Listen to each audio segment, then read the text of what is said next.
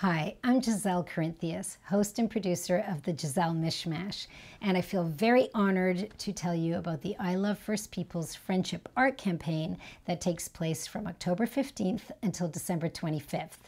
So you can help spread love, friendship, and healing by sending a friendship art kit to children who live in remote Indigenous communities across Canada. It's an awesome way to act on reconciliation.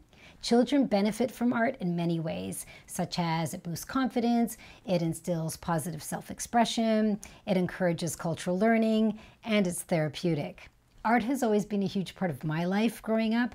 My dad had adorned the walls of our family home with his oil paintings and charcoal sketches, and it's because of his encouragement and his art supplies that I was always drawing pictures and comic books and writing stories, and then I got involved in the performing arts, and all of that art had led me to the start of my career on TVO Kids. Ultimately, art brings me joy, and I feel that it's a joy that we can all share, and that's why I invite you to share the gift of art through the I Love First Peoples Friendship Art campaign.